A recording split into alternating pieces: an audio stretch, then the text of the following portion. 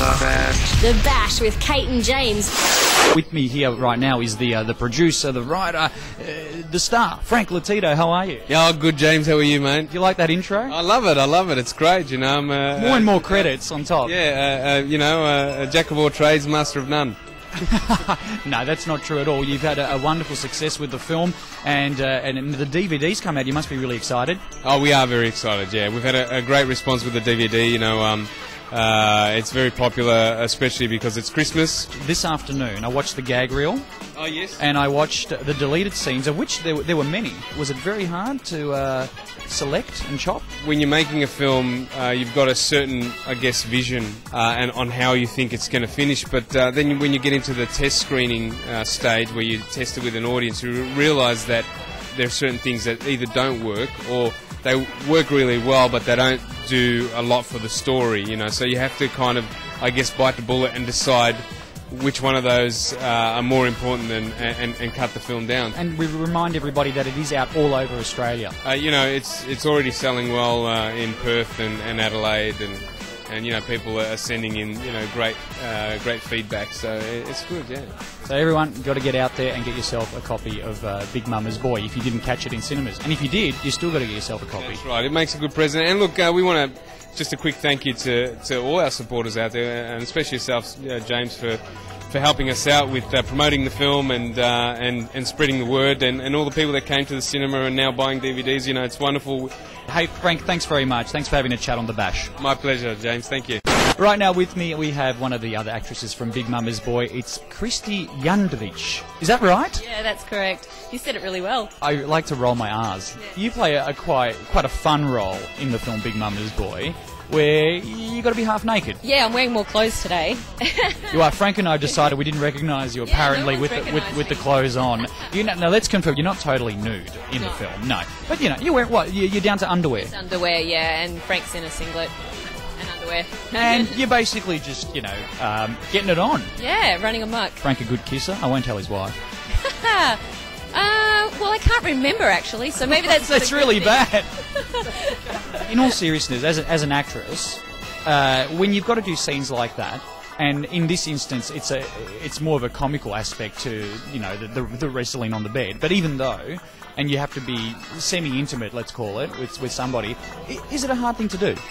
I think you have to remember that you're playing a character, so you have to actually remove yourself and not think that it's you doing that. Is there a man in your life? Maybe. Did he see it? No, he hasn't. Are you ever going to show him? Yes. I'm actually going to get the DVD and I will show him. And how do you think he'll take it? I think he'll really enjoy it, actually. I think he'll like the humour. By the way, where can we see you soon? I hear you've got a play out. Yeah, I'm in a new play that's called 37 Ways to Say I'm Gay. It's a comedy, and it will be at Downstairs at Elmer. How do we get tickets? You can go onto the Downstairs at Elmer website and purchase your tickets that way. Thanks for having a chat. Kristi Jandrich. Thank you. Merry Christmas. So right now I'm here with Osvaldo Maione, who played Nonno in the film Big Mama's Boy. How are you, Osvaldo? Not bad. You're the famous Nonno in the film, yeah. And we all know you because you say the word bastardo a lot. Yeah. Yes, I like the role that they gave me because it's a little role, but it's the feeling of all the film. Tell me something, Osvaldo. Have people recognized you tonight? Look, there is a big difference when you do a part. You just try to give your best to look the Nonno, I can say. But now I don't think that the people can tell me I'm a Nonno. You look much younger, Osvaldo, than you do in the film. Well, Osvaldo, I want to congratulate you for a wonderful film and a wonderful role. And we wish you all the very best and lots of DVDs on sale. Okay, I thank you very much, and then I just and wish you all the best in your career. Thank you very much. All right. This is the Bash. The Bash with Kate and James. You are the mama of Big Mama's Boy. It's we saw it in the cinemas midway through this year, and now it's been released on DVD. How do you feel? Is it exciting? You are in the video stores and you're there on the front cover. I know it's very exciting, and tonight it's the second night of launching it, and last night we launched at Forza Italia, and at one point I turned around to the director and went, oh, this is more exciting than the premiere, because, you know, we had all these enthusiastic people coming up and they're wanting their copies signed, and people have seen it and they're buying it because they've seen it and they love it. And Carmelina Di Guglielmo, it doesn't stop for you. You've got the Big Mama's Boy DVD. It's out. People are loving it across Australia. But you're involved in other projects. You've got something coming up in January as well. And I'm just so glad that you mentioned that, because I was hoping we could give La Befana a plug, which will be on at the Carlton Courthouse at 2 p.m. on the 6th of January, which is La Befana Day. But also so thrilled to announce that you, James, did you know? No, James. What? What's this? James Liotta. He will be starring in La Befana pantomime on the 6th of January, as well as my apprentice, with affectionately known as Spoilio, but not in the undressing sense, in the spoilerola. You know, it's your traditional apprentice who stuffs everything up and, you know, a bit bumbling and everything. But so, no, that will be great. I'm so looking forward to working with you, James, on La Befana, which is, you know, the folklore that our parents grew up with, the Italian Christmas witch. Thanks, Carmelina. Okay. Ciao, James. So I've spoken to some of the actors here of Big Mama's Boy at the promotional night at Mondo Music, but now I'm speaking to the man that puts it all together in the end, and he's got probably one of the hardest jobs. Franco Di Chiara, the director. How are you? Very good, thanks. Now, what about the gag reel?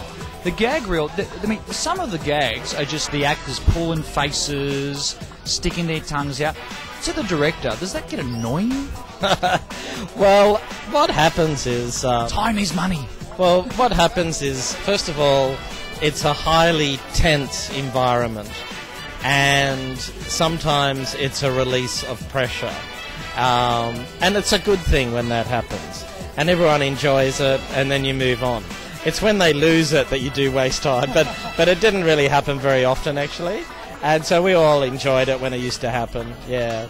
But, I mean, you know, the Nonno one where I got him to try lots of different versions of his, you know, swearing, because when you're dealing... In fact, it's an actor's technique often, where you can just play with one word and say it 100 different ways. You're absolutely right, Franco Di Chiara, because I was recently hearing that actors such as Robert De Niro and even Danny DeVito use the same technique sometimes. Well, some actors don't actually like it and lose their tops over it, and we had one instance where that actually happened. We'll keep that hush hush. Secret who it was. It wasn't the lead actor. Was it the lead actress? No, it wasn't the lead actor. So anyway, that's all. Was it the fruit man? No, not the lead. Oh, fair enough. Anyway, actually, when all that happened, everyone was really shocked, and there was this moment of silence, and then we all cracked up and laughed again. So come on, it was Mama, wasn't it? No, it wasn't. Mama was very calm throughout the whole shoot.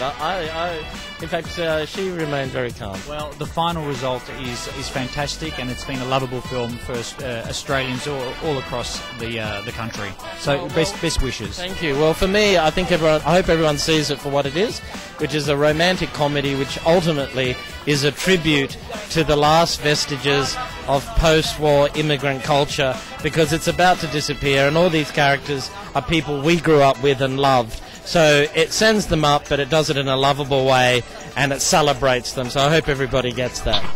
This is the Bash.